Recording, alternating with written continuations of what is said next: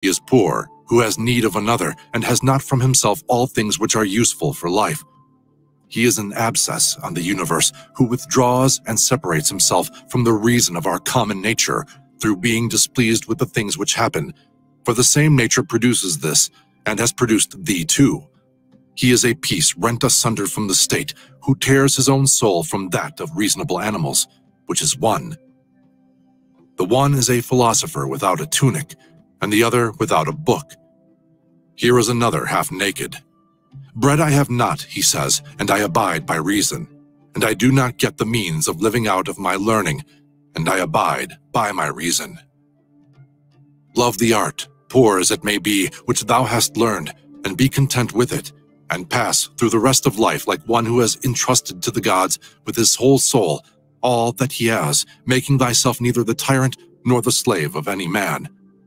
Consider, for example, the times of Vespasian. Thou wilt see all these things: people marrying, bringing up children, sick, dying, warring, feasting, trafficking, cultivating the ground, flattering, obstinately arrogant, suspecting, plotting, wishing for someone to die, grumbling about the present, loving, heaping up treasure, desiring consulship, kingly power. Well then, that life of these people no longer exists at all. Again, remove to the times of Trajan. Again, all is the same. Their life too is gone. In like manner, view also the other epochs of time and of whole nations, and see how many after great efforts soon fell and were resolved into the elements. But chiefly, thou shouldest think of those whom thou hast thyself known distracting themselves about idle things, neglecting to do what was in accordance with their proper constitution, and to hold firmly to this and to be content with it. And herein it is necessary to remember that the attention given to everything has its proper value and proportion. For thus thou wilt not be dissatisfied if thou appliest thyself to smaller matters no further than is fit. The words which were formerly familiar are now antiquated. So also the names of those who were famed of old are now in a manner antiquated. Camillus, Caeso, Volessus, Leonatus, and a little after also Scipio and Cato, then Augustus, then also Hadrianus and Antoninus. For all things soon pass away and become a mere tale, and complete oblivion soon buries them. And I say this of those who have shone in a wondrous way. For the rest, as soon as they have breathed out their breath, they are gone, and no man speaks of them. And to conclude the matter, what is even an eternal remembrance? A mere nothing. What then is that about which we ought to employ our serious pains? This one thing, thoughts just, and acts social, and words which never lie, and a disposition which gladly accepts all that happens as necessary, as usual, as flowing from a principle and source of the same kind. Willingly give thyself up to Clotho, one of the Fates, allowing her to spin thy thread into whatever things she pleases. Everything is only for a day, both that which remembers and that which is remembered. Observe constantly that all things take place by change, and accustom thyself to consider that the nature of the universe loves nothing so much as to change the things which are, and to make new things like them. For everything that exists is in a manner the seed of that which will be. But thou art thinking only of seeds which are cast into the earth, or into a womb. But this is a very vulgar notion. Thou wilt soon die, and thou art not yet simple, nor free from perturbations, nor without suspicion of being hurt by external things, nor kindly disposed towards all. Nor dost thou yet place wisdom only in acting justly. Examine men's ruling principles, even those of the wise, what kind of things they avoid, and what kind they pursue. What is evil to thee does not subsist in the ruling principle of another, nor yet in any turning and mutation of thy corporeal covering. Where is it then? It is in that part of thee in which subsists the power of forming opinions about evils. Let this power then not form such opinions, and all is well. And if that which is nearest to it, the poor body, is cut, burnt, filled with matter and rottenness, nevertheless let the part which forms opinions about these things be quiet. That is, let it judge that nothing is either bad or good which can happen equally to the bad man and the good. For that which happens equally to him lives contrary to nature, and to him who lives according to nature is neither according to nature nor contrary to nature. Constantly regard the universe as one living being, having one substance and one soul, and observe how all things have reference to one perception, the perception of this one living being, and how all things act with one movement, and how all things are the cooperating causes of all things which exist. Observe, too, the continuous spinning of the thread and the contexture of the web. Thou art a little soul bearing about a corpse, as Epictetus used to say. It is no evil for things to undergo change, and no good for things to subsist in consequence of change. Time is like a river made up of the events which happen, and a violent stream. For as soon as a thing has been seen, it is carried away, and another comes in its place, and this will be carried away too. Everything which happens is as familiar and well known as the rose in spring and the fruit in summer. For such is disease and death and calumny and treachery and whatever else delights, fools, or vexes them. In the series of things, those which follow are always aptly fitted to those which have gone before, for this series is not like a mere enumeration of disjointed things, which is only a necessary sequence, but it is a rational connection, and as all existing things are arranged together harmoniously, so the things which come into existence exhibit no mere succession, but a certain wonderful relationship. Always remember the saying of Heraclitus, that the death of earth is to become water, and the death of water is to become air, and the death of air is to become fire, and reversely. And think too of him who forgets whither the way leads, and that men quarrel with that with which they are most constantly in communion, the reason which governs the universe. And the things which they daily meet with seem to them strange, and consider that we ought not to act and speak as if we were asleep. For even in sleep we seem to act and speak, and that we ought not, like children who learn from their parents, simply to act and speak as we have been taught. If any god told thee that thou shalt die tomorrow, or certainly on the day after tomorrow, thou wouldest not care much whether it was on the third day or on the morrow, unless thou wast in the highest degree mean-spirited.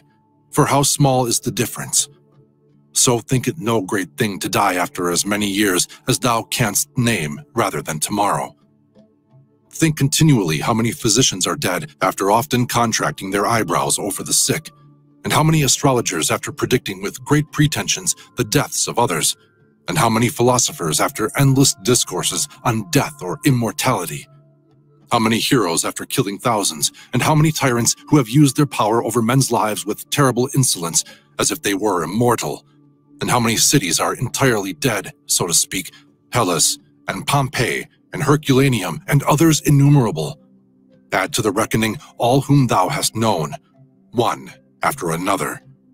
One man after burying another has been laid out dead, and another buries him, and all this in a short time. To conclude, always observe how ephemeral and worthless human things are, and what was yesterday a little mucus, tomorrow will be a mummy or ashes. Pass then through this little space of time conformably to nature, and end thy journey in content as an olive falls off when it is ripe, blessing nature who produced it, and thanking the tree on which it grew. Be like the promontory against which the waves continually break, but it stands firm and tames the fury of the water around it. Unhappy am I because this has happened to me? Not so. But happy am I, though this has happened to me, because I continue free from pain, neither crushed by the present nor fearing the future. For such a thing as this might have happened to every man, but every man would not have continued free from pain on such an occasion. Why then is that rather a misfortune than this a good fortune? And dost thou, in all cases, call that a man's misfortune which is not a deviation from man's nature? And does the thing seem to thee to be a deviation from man's nature, when it is not contrary to the will of man's nature? Well, thou knowest the will of nature. Will then this which has happened prevent thee from being just, magnanimous, temperate, prudent, secure against inconsiderate opinions and falsehood, Will it prevent thee from having modesty, freedom, and everything else, by the presence of which man's nature obtains all that is its own? Remember, too, on every occasion which leads thee to vexation, to apply this principle. Not that this is a misfortune, but that to bear it nobly is a good fortune. It is a vulgar, but still a useful help towards contempt of death, to pass in review those who have tenaciously stuck to life. What more, then, have they gained than those who have died early? Certainly, they lie in their tombs somewhere at last. Cadicianus, Fabius, Julianus, Lepidus, or anyone else like them, who have carried out many to be buried, and then were carried out themselves. Altogether, the interval is small between birth and death. And consider with how much trouble, and in company with what sort of people, and in what a feeble body, this interval is laboriously passed. Do not then consider life a thing of any value.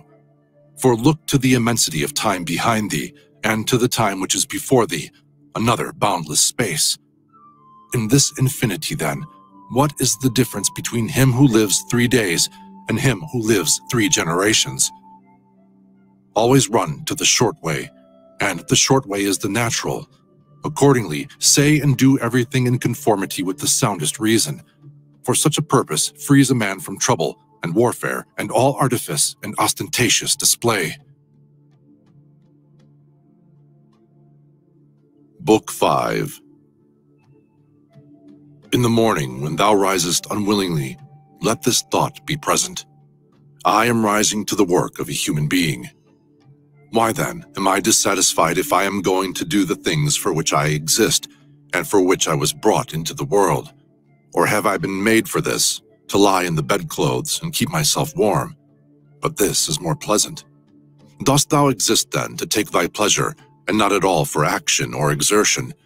Dost thou not see the little plants, the little birds, the ants, the spiders, the bees working together to put in order their several parts of the universe? And art thou unwilling to do the work of a human being, and dost thou not make haste to do that which is according to thy nature? But it is necessary to take rest also. It is necessary. However, nature has fixed bounds to this too. She has fixed bounds to eating and drinking, and yet thou goest beyond these bounds, beyond what is sufficient. Yet in thy acts it is not so, but thou stoppest short of what thou canst do. So thou lovest not thyself, for if thou didst, thou wouldest love thy nature and her will. But those who love their several arts exhaust themselves in working at them, unwashed and without food. But thou valuest thy own nature less than the turner values the turning art, or the dancer the dancing art, or the lover of money values his money, or the vainglorious man his little glory. And such men, when they have a violent affection to a thing, choose neither to eat nor to sleep, rather than to perfect the things which they care for. But are the acts which concern society more vile in the eyes and less worthy of thy labor? How easy it is to repel and to wipe away every impression which is troublesome or unsuitable, and immediately to be in all tranquility. Judge every word and deed which are according to nature, to be fit for thee, and be not diverted by the blame which follows from any people, nor by their words. But if a thing is good to be done or said, do not consider it unworthy of thee. For those persons have their peculiar leading principle, and follow their peculiar movement. Which things do not thou regard, but go straight on, following thy own nature and the common nature, and the way of both is one. I go through the things which happen according to nature until I shall fall and rest, breathing out my breath into that element out of which I daily draw it in, and falling upon that earth out of which my father collected the seed, and my mother the blood, and my nurse the milk, out of which during so many years I have been supplied with food and drink, which bears me when I tread on it and abuse it for so many purposes. Thou sayest, men cannot admire the sharpness of thy wits. Be it so, but there are many other things of which thou canst not say. I am not formed from them by nature. Show those qualities then which are altogether in thy power: sincerity, gravity, endurance of labor, aversion to pleasure, contentment with thy portion and with few things, benevolence, frankness, no love of superfluity, freedom from trifling, magnanimity, Dost thou not see how many qualities thou art immediately able to exhibit, in which there is no excuse of natural incapacity and unfitness, and yet thou still remainest voluntarily below the mark? Or art thou compelled, through being defectively furnished by nature, to murmur, and to be stingy, and to flatter, and to find fault with thy poor body, and to try to please men, and to make great display, and to be so restless in thy mind? No, by the gods, but thou mightest have been delivered from these things long ago. Only if in truth thou canst be charged with being rather slow and dull of comprehension, thou must exert thyself about this also, not neglecting it, nor yet taking pleasure in thy dullness. One man, when he has done a service to another, is ready to set it down to his account as a favor conferred. Another is not ready to do this, but still in his own mind he thinks of the man as his debtor, and he knows what he has done.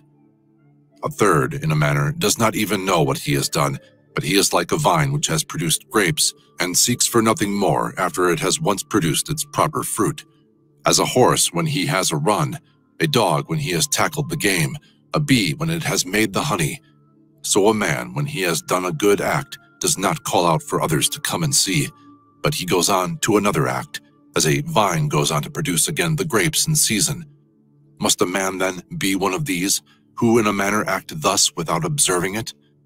Yes, but this very thing is necessary, the observation of what a man is doing, for it may be said, it is characteristic of the social animal to perceive that he is working in a social manner, and indeed to wish that his social partner also should perceive it. It is true that thou sayest, but thou dost not rightly understand what is now said, and for this reason thou wilt become one of those of whom I spoke before, for even they are misled by a certain show of reason. But if thou wilt choose to understand the meaning of what is said, do not fear that for this reason thou wilt omit any social act. A prayer of the Athenians. Rain, rain, O dear Zeus, down on the plowed fields of the Athenians and on the plains. In truth, we ought not to pray at all, or we ought to pray in this simple and noble fashion. Just as we might understand when it is said that Aesculapius prescribed to this man horse exercise, or bathing in cold water, or going without shoes, so we must understand it when it is said that the nature of the universe prescribed to this man disease, or mutilation, or loss, or anything else of the kind. For in the first case, prescribed means something like this. He prescribed this for this man as a thing adapted to procure health, and in the second case it means that which happens to, or suits every man is fixed in a manner for him suitably to his destiny. For this is what we mean when we say that things are suitable to us, as the workmen say of squared stones in walls or the pyramids, that they are suitable when they fit them to one another in some kind of connection, for there is altogether one fitness or harmony. And as the universe is made up of all bodies to be such a body as it is, so out of all existing causes, necessity or destiny is made up to be such a cause as it is. And even those who are completely ignorant understand what I mean, for they say it, necessity and destiny, brought this to such a person. This then was brought, and this was prescribed to him. Let us then receive these things, as well as those which Aesculapius prescribes. Many, as a matter of course, even among his prescriptions are disagreeable, but we accept them in the hope of health. Let the perfecting and accomplishment of the things which the common nature judges to be good be judged by thee to be of the same kind as thy health. And so accept everything which happens, even if it seem disagreeable, because it leads to this, to the health of the universe and to the prosperity and felicity of Zeus, or the universe. For he would not have brought on any man what he has brought if it were not useful for the whole. Neither does the nature of anything, whatever it may be, cause anything which is not suitable to that which is directed by it. For two reasons, then, it is right to be content with that which happens to thee. The one, because it was done for thee and prescribed for thee, and in a manner had reference to thee, originally from the most ancient causes spun with thy destiny. And the other, because even that which comes severally to every man is to the power which administers the universe a cause of felicity and perfection, nay, even of its very continuance. For the integrity of the whole is mutilated, if thou cuttest off anything whatever from the conjunction and the continuity either of the parts or of the causes. And thou dost cut off, as far as it is in thy power, when thou art dissatisfied, and in a manner triest to put anything out of the way. Be not disgusted, nor discouraged, nor dissatisfied, if thou dost not succeed in doing everything according to right principles. But when thou hast failed, return back again, and be content if the greater part of what thou doest is consistent with man's nature, and love this to which thou returnest. And do not return to philosophy as if she were a master, but act like those who have sore eyes and apply a bit of sponge and egg, or as another applies a plaster, or drenching with water. For thus thou wilt not fail to obey reason, and thou wilt repose in it. And remember that philosophy requires only things which thy nature requires. But thou wouldest have something else which is not according to nature. It may be objected, why, what is more agreeable than this which I am doing?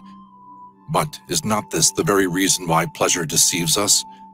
And consider if magnanimity, freedom, simplicity, equanimity, piety are not more agreeable. For what is more agreeable than wisdom itself, when thou thinkest of the security and the happy course of all things which depend on the faculty of understanding and knowledge? Things are in such a kind of envelopment that they have seemed to philosophers, not a few nor those common philosophers, altogether unintelligible. Nay, even to the Stoics themselves they seem difficult to understand. And all our assent is changeable. For where is the man who never changes? Carry thy thoughts, then, to the objects themselves, and consider how short-lived they are and worthless, and that they may be in the possession of a filthy wretch, or a whore, or a robber. Then turn to the morals of those who live with thee, and it is hardly possible to endure even the most agreeable of them, to say nothing of a man being hardly able to endure himself. In such darkness, then, and dirt, and in so constant a flux of both substance and of time, and of motion, and of things moved, what there is worth being highly prized, or even an object of serious pursuit, I cannot imagine. But on the contrary, it is a man's duty to comfort himself, and to wait for the natural dissolution, and not to be vexed at the delay, but to rest in these principles only. The one, that nothing will happen to me which is not conformable to the nature of the universe, and the other, that it is in my power never to act contrary to my God and Daemon, for there is no man who will compel me to this. About what am I now employing my own soul? On every occasion I must ask myself this question, and inquire, what have I now in this part of me which they call the ruling principle? And whose soul have I now? That of a child, or of a young man, or of a feeble woman, or of a tyrant, or of a domestic animal, or of a wild beast? What kind of things those are which appear good to the many, we may learn even from this. For if a man should conceive certain things as being really good, such as prudence, temperance, justice, fortitude, he would not have, after having first conceived these, endured to listen to anything which should not be in harmony with what is really good. But if a man has first conceived as good the things which appear to the many to be good, he will listen and readily receive as very applicable that which was said to be the comic writer. Thus even the many perceive the difference. For were it not so, this saying would not offend and would not be rejected in the first case, while we receive it when it is said of wealth, and of the means which further luxury and fame, as said fitly and wittily. Go on then, and ask if we should value and think those things to be good, to which after their first conception in the mind, the words of the comic writer might be aptly applied, that he who has them, through pure abundance, has not a place to ease himself in. I am composed of the formal and the material, and neither of them will perish into non-existence, as neither of them came into existence out of non-existence. Every part of me, then, will be reduced by change into some part of the universe, and that again will change into another part of the universe, and so on forever. And by consequence of such a change, I too exist, and those who begot me, and so on forever in the other direction, for nothing hinders us from saying so, even if the universe is administered according to the definite periods of revolution. Reason and the reasoning art, or philosophy, are powers which are sufficient for themselves and for their own works. They move then from a first principle, which is their own, and they make their way to the end which is proposed to them, and this is the reason why such acts are named katarthosius, or right acts, which word signifies that they proceed by the right road. None of these things ought to be called a man's, which do not belong to a man, as man. They are not required of a man, nor does man's nature promise them, nor are they the means of man's nature attaining its end. Neither, then, does the end of man lie in these things, nor yet that which aids to the accomplishment of this end, and that which aids towards this end is that which is good. Besides, if any of these things did belong to man, it would not be right for a man to despise them and to set himself against them, nor would a man be worthy of praise who showed that he did not want these things, nor would he who stinted himself in any of them be good, if indeed these things were good. But now, the more of these things a man deprives himself of, or of other things like them, or even when he is deprived of any of them, the more patiently he endures the loss, just in the same degree he is a better man. Such as are thy habitual thoughts, such also will be the character of thy mind, for the soul is dyed by the thoughts. Dye it then with a continuous series of such thoughts as these. For instance, that where a man can live, there can he also live well. But he must live in a palace. Well then, he can also live well in a palace. And again consider that for whatever purpose each thing has been constituted, for this it has been constituted, and towards this it is carried. And its end is in that towards which it is carried, and where the end is, there also is the advantage and the good of each thing. Now the good for the reasonable animal is society, for that we are made for society has been shown above. Is it not plain that the inferior exists for the sake of the superior? But the things which have life are superior to those which have not life, and of those which have life the superior are those which have reason. To seek what is impossible is madness, and it is impossible that the bad should not do something of this kind.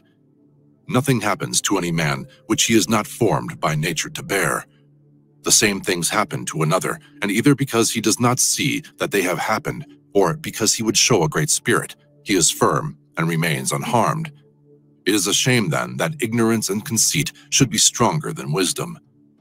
Things themselves touch not the soul, not in the least degree, nor have they admission to the soul, nor can they turn or move the soul, but the soul turns and moves itself alone, and whatever judgments it may think proper to make, such it makes for itself the things which present themselves to it. In one respect, man is the nearest thing to me, so far as I must do good to men and endure them, but so far as some men make themselves obstacles to my proper acts, man becomes to me one of the things which are indifferent, no less than the sun or wind or a wild beast. Now it is true that these may impede my action, but they are no impediments to my effects and disposition, which have the power of acting conditionally and changing. For the mind converts and changes every hindrance to its activity into an aid, and so that which is a hindrance is made a furtherance to an act, and that which is an obstacle on the road helps us on the road. Reverence that which is best in the universe, and this is that which makes use of all things and directs all things. And in like manner also reverence that which is best in thyself, and this is of the same kind as that. For in thyself also, that which makes use of everything else is this, and thy life is directed by this. That which does no harm to the state does no harm to the citizen. In the case of every appearance of harm, apply this rule. If the state is not harmed by this, neither am I harmed. But if the state is harmed, thou must not be angry with him who does harm to the state. Show him where his error is. Often think of the rapidity with which things pass by and disappear, both the things which are and the things which are produced. For substance is like a river in a continual flow, and the activities of things are in constant change, and the causes work in infinite varieties, and there is hardly anything which stands still. And consider this which is near to thee, this boundless abyss of the past and of the future in which all things disappear. How then is he not a fool who is puffed up with such things or plagued about them and makes himself miserable? For they vex him only for a time, and a short time. Think of the universal substance, of which thou hast a very small portion, and of universal time, of which a short and indivisible interval has been assigned to thee, and of that which is fixed by destiny, and how small a part of it thou art. Does another do me wrong?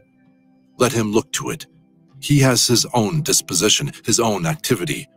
I now have what the universal nature now wills me to have, and I do what my nature now wills me to do. Let the part of thy soul which leads and governs be undisturbed by the movements in the flesh, whether of pleasure or of pain, and let it not unite with them, but let it circumscribe itself and limit those affects to their parts.